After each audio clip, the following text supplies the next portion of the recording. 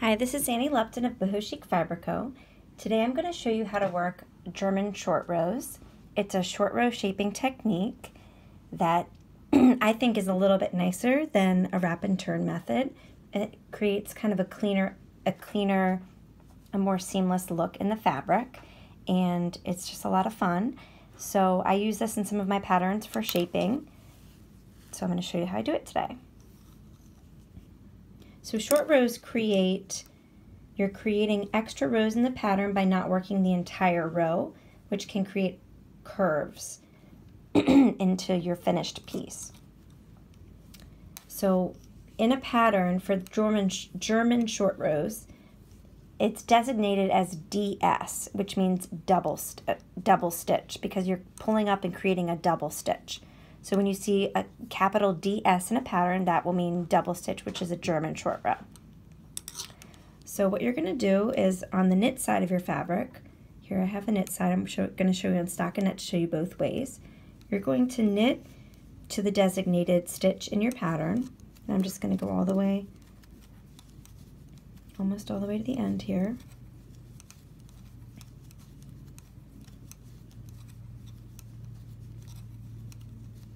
Going to go right to that last stitch. So you're going to knit to the designated stitch. Then what you're going to do is turn your work.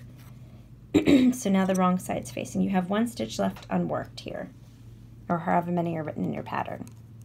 To create the short row, you're going to slip that stitch that we just worked to the right hand needle. Then you're going to pull the yarn up and over to the back of the work. Do you see how it created two loops there? So you basically created a second stitch in your work. That is the double stitch.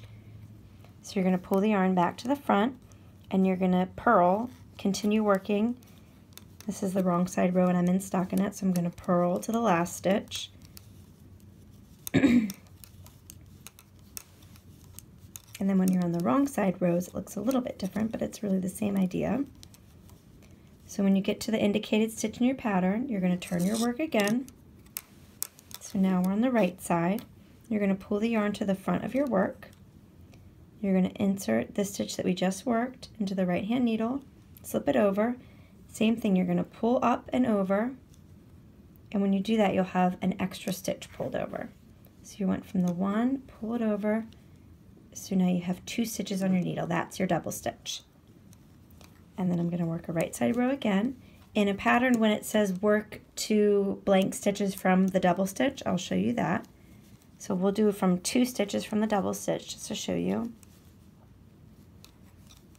So here you can see on this side of the work, this funny looking stitch here, that is our double stitch. You can kind of see it doesn't look like a normal knit stitch. So this is our double stitch. So if it says to work to 2 stitches from the double stitch, I'll have 2 extra regular stitches right there. And then we'll turn our work. And again, you're going to insert the right hand needle from the back to the front into that stitch and slip it onto the right hand needle. Pull that yarn over. Give it a little tug sometimes. That'll help you to pull up. So now we have 2 stitches on that needle. That's the double stitch right there. Bring the yarn to the front and go ahead and purl. And I'm going to again do it to 2 stitches from the last double stitch. So here you can see that's our double stitch right there. And then here's the 2 stitches. And then we're going to turn our work. And we're going to slip that last stitch we just worked to the right hand needle. Pull it over. And now we have our double stitch there.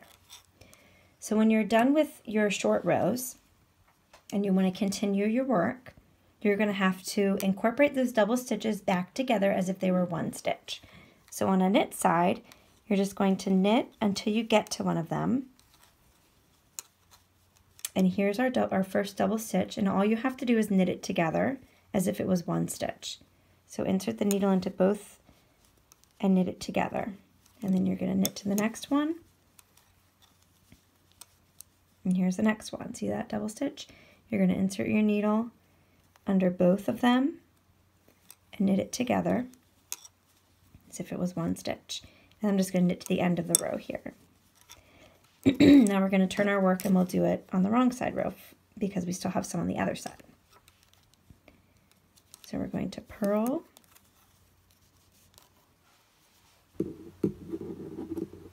all the way until we get to another one of those double stitches.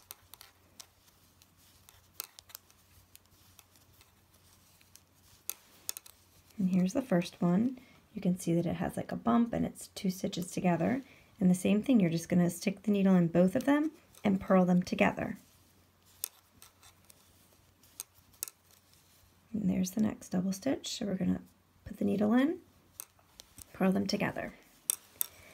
And that's really as simple as it is. So I'm going to take this off my needles just to show you the shape of it. So now that we did those short rows, you see how in the center more rows were worked, so it's curved. There's more length in this part here because we did the short rows going inward, so we're creating more length there. So that's what short rows will do, and you can see if we pull them flat, it's a really nice, you can almost barely even see where we did our double stitches. It's a really seamless way to do it. Sometimes with the wrapped stitches, you can kind of see it a little bit more in your work, but I find that the German short rows with the double stitches, it's a really seamless, nice way to do it. So that's how you do German short rows.